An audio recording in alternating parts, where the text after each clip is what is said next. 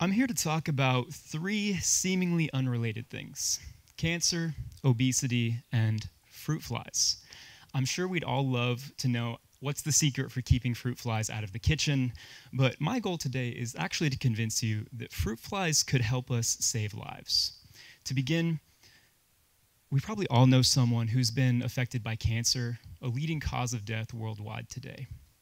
Now, most cancer patients die from metastasis, the process where cancer cells leave the original tumor, migrate throughout the body, and then form new deadly tumors in organs such as the brain. If we want to save lives, we need to stop cancer cells from migrating. But before we can stop it, we need to understand how it happens. Recently, scientists discovered that obesity, or excess body fat, is linked to increased rates of metastasis and even death from cancer. But why would obesity increase the rate of cancer migration? Well, it takes a lot of energy for cells to migrate.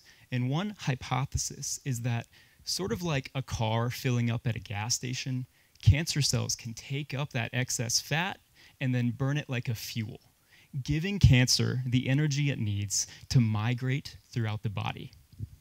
It's a compelling hypothesis, but it's never actually been tested inside a living organism.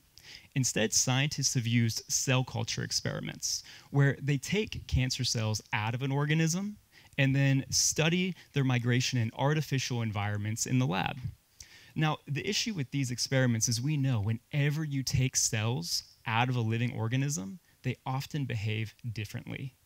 So if we want to know if this hypothesis is true, we actually need to test it inside a living organism, and that's where fruit flies come in.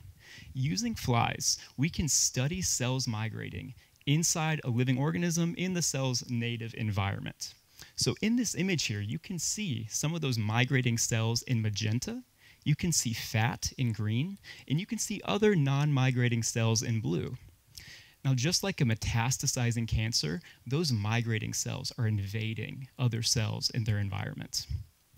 Now, in my thesis work, we've discovered that fat is essential for cell migration inside the organism. And if we block these cells from being able to store fat or use fat, the cells could no longer migrate.